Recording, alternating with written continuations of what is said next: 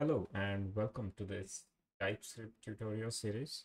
In this series, we are going to learn about TypeScript programming language, what it is from scratch and where you can use it and each and everything that you should know about TypeScript. Okay, so I'll try to keep the series for newcomers, for beginners as well, so that if you don't know anything about TypeScript, you'll get to know it from scratch. Okay, so in the first video I'm going to talk about a little bit of theories in what is TypeScript, what is a compiler and all. If you know some of the theory, if you know what is TypeScript, but if you just want to get too familiar with the syntax, feel free to skip this video. For those who don't know about anything about TypeScript, about compilers, about transpilers, uh, here I'm going to talk about each and every one of these things. Okay, so what is TypeScript? TypeScript is a programming language. It was created by Microsoft. Uh, it's basically a superset of JavaScript, but a typed superset. Now, what it means, what is a statically typed programming language, and all these things we'll see in the next steps. Okay, so before understanding static typing and dynamic typing, we need to first understand two important terminologies. What is a compiler?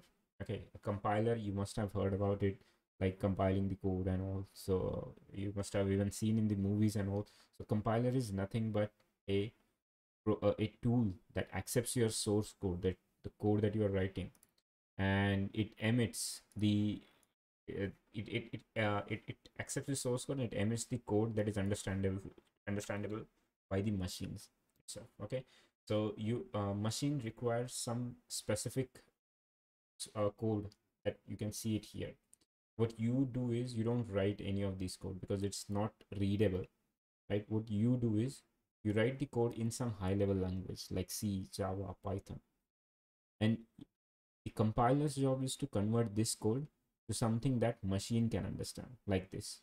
Now both of the program that you can see here are doing the same job, right? Both are taking the number and they're gonna square them like this, they're gonna multiply them. But the assembly code that you are seeing is not exactly readable.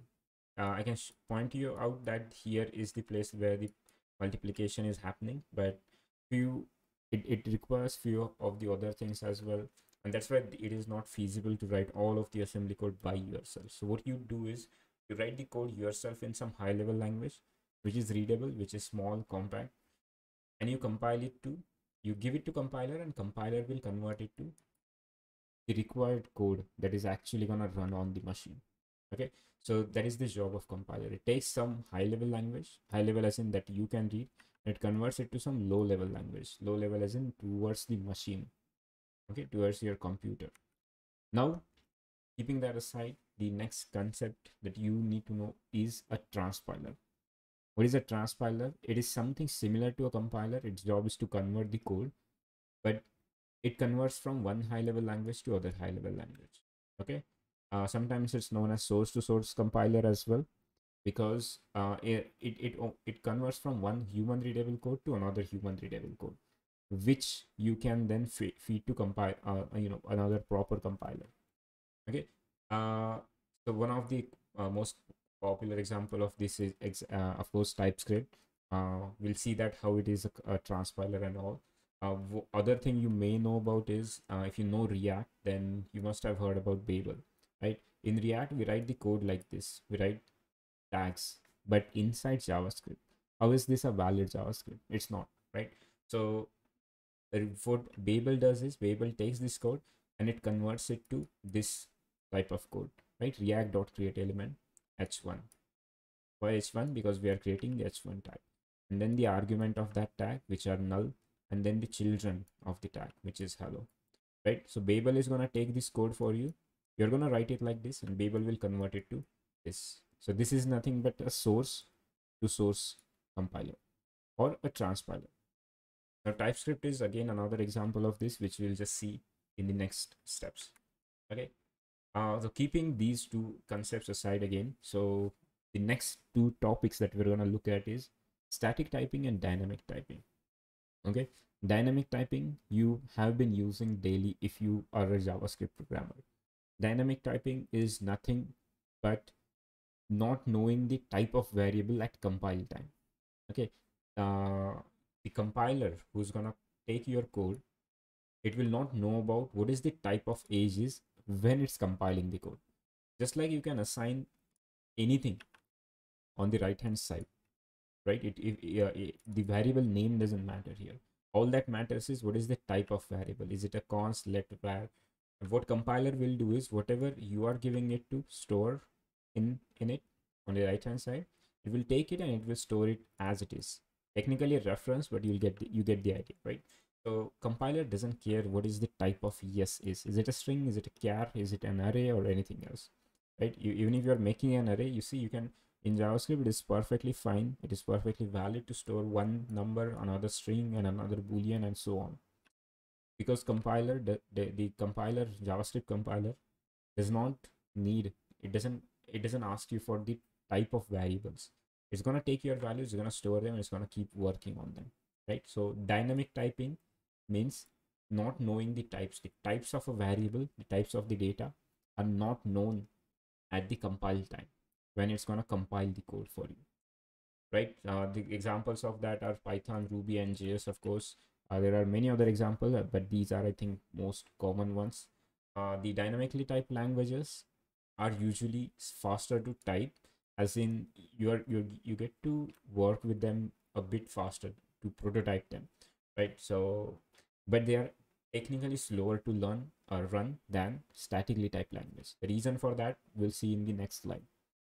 Okay, and of course they are usually not safe at runtime. When you're gonna run this code, remember that at some point, if you have written something like age dot uh, parse something like that to convert it to a number, maybe it will fail because it's a string, and you are assuming because of the variable name is age, you may be assuming it's a number.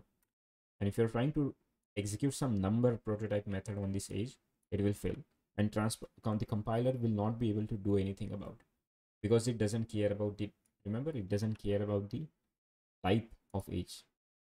So you have to be careful about not using any number prototype method on age variable. Compiler will not do that for you, and that's why they are usually not safe at runtime. When you're gonna run the code, you have to be careful about all these things. And most of the time you'll be seeing, of course it does not mean that dynamically typed languages are not good for production grade applications, but most of the time you'll see them like JavaScript, Python are usually used for smaller utilities and all kind of stuff. Okay, so again the second concept that is exactly opposite of that is static typing. If dynamically typed means type of variable is not known at compile time, static typing is exact opposite. The type of variable is known at the compile time. When compiler is gonna take your source code, it will know what is X. Is it a number? Is it a string? Is it a boolean? Is it anything else? Is it struct, union, anything else, right? Compiler will know about it, and based on that, now compiler can do lots of optimization as well as safety checks, right? The thing that you're gonna do with the age, you cannot do that here. If you're declaring it as if you're declaring your variable as int, you won't be able to store a string in it. And this is how statically typed languages save you from making mistakes at runtime. This mistake will be cast when the compiler is gonna compile your code. Okay, so usually they're technically slower to type than dynamically type because you have to care about the type of each and every variable. You cannot just say const x and store anything in it, whatever you want. But of course, it that results into faster the runtime as well as safer runtime. There are less chances of making silly mistakes, right? These type of languages are usually preferred for production grade applications. You must have seen lots of Java uh, lots of Java, the developers and all, like the people who using C++, uh, in the domains like especially like gaming, performance related stuff, and all, operating systems. Uh, right. So these are some of the examples of statically typed languages: C, C++, Rust, and all. So the all these concepts, whatever we learned so far, we're gonna need this while learning TypeScript. Okay, so coming back to TypeScript, what is TypeScript? TypeScript is statically typed, in fact. Okay, when you're gonna write TypeScript, you'll be declaring the type of variable like this. Is it a number? Then write a number. If it's a string, write string with a colon. You're gonna declare a type of ages, and then you'll be working with it as normal. Now the TypeScript compiler knows about the type of variable, right? It's a number now. It's actually not a compiler, right? We learned about the what is a transpiler. What TypeScript transpiler will do is it's a source to source compiler, so I can refer to it as a compiler as well. But what it will do is it will convert this code to this code only. But now it knows about the variables while doing the conversion. So it's gonna check for correctness of in your entire code. It's gonna check, have you ever used the number method on this age? Or if you are declaring it as a string, have you ever used any other methods on this? And then once it's done its checking throughout your code, it's gonna convert this to this, right? So it actually converts it to your valid JavaScript only while erasing the types for you. It's technically a superset of JS, so even if you don't declare the type, all valid JavaScript is a valid TypeScript. Even if you just write it like this, that is also valid. You don't have to do that. TypeScript will be able to assume, understand the value. Based on the value, TypeScript will be able to understand the type of age is a number, which you'll see in some time.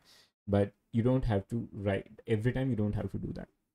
It's just another option that you have available. Of course, it's not optional for complex types, but it's basically a superset of JS. You can write without knowing the entire TypeScript. You can just keep on writing your JS code, and most of the time it will be a valid TypeScript code. Okay, and because you're now statically typing it, you're declaring the types of each and every variable. TypeScript compiler will be able to check for correctness of your entire code. It will stop you from making such mistakes like this, right? This code is a perfectly valid JavaScript code. If you're gonna declare an empty string and you're gonna check it with the string is equal to 0, JavaScript, this is valid. JavaScript will pass this if check and will go inside the if condition, right? This is not valid in TypeScript. TypeScript will stop you from making such mistakes. And there are lots of examples of this, which we'll just see soon when we are going to actually write the code itself. But overall, TypeScript job is to do this thing, to stop you from making mistake, as well as to increase your productivity. You don't have to always go up and check what was the spelling of the function. You don't have to refer see what are the type of variables, what are the keys in an object, is this a valid key and object or not. Even if you are making a mistake, spelling mistake, JS allows that, but TypeScript will not allow it for you. Okay, so overall, that's the idea of TypeScript. In the next video, we're gonna actually implement the code. We're gonna see how to write the TypeScript yourself. Okay, thank you for joining. I'll see you guys next time.